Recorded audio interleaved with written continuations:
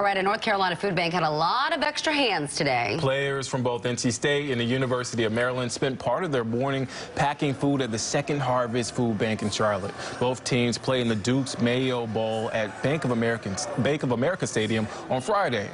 They worked in groups loading different non-perishable items into bags and then packing them away in boxes ready to be given out. Absolutely love it because, it just gives us a chance to give back to the community. And, we don't do this type of stuff all the time, but, it's good when we come together as a team and do these type of stuff so we can be able to give back to the community.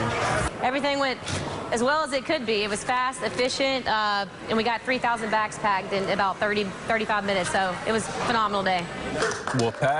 Well, the game is set to kick off at noon. So is it true they dumped mayo on the winning team? I think so. I don't know. Yes, we confirmed it. I hear it's good for your hair, though. I'll let you figure that one out.